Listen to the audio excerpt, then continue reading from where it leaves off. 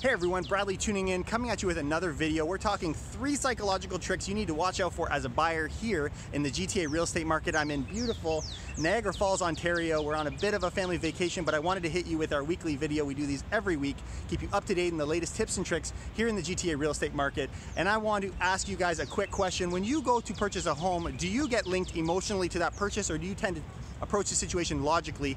Let me know how both of those have worked out for you. But I want to hit you with 3 psychological tricks we see every single day in our market, a little bit of a hidden side to the game. First off is our listing price. Listing price act as an anchor for negotiations.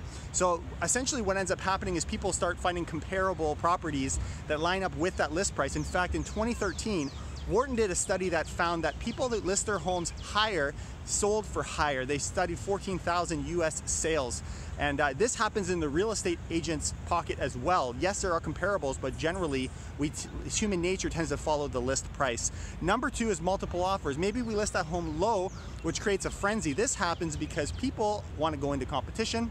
They're intrigued by a home, but there's this whole idea of limited time only, and people hate to lose more than they like to win. And so what comes out of this is essentially people start to get a bit of a frenzy. They get very emotionally involved, and this can be a great tactic in getting that higher purchase price, and we've seen this a lot in the last couple years.